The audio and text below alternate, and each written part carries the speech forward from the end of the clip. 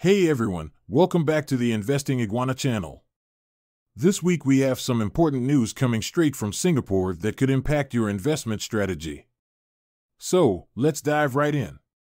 The Monetary Authority of Singapore, or MAS, has decided to keep its exchange rate-based monetary policy unchanged. This is the second time this year they've done so, and it's in line with market expectations.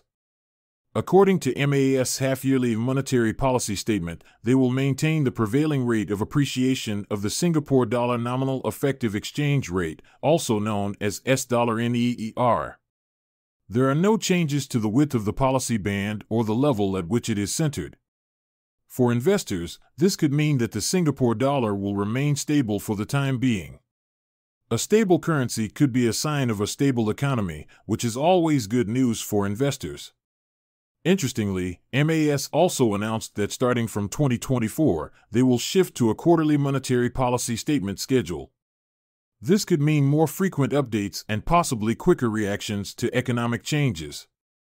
So, what should you do as an investor? That's all for today, folks. If you found this video helpful, don't forget to like, share, and subscribe for more updates. Until next time, this is the Investing Iguana, signing off.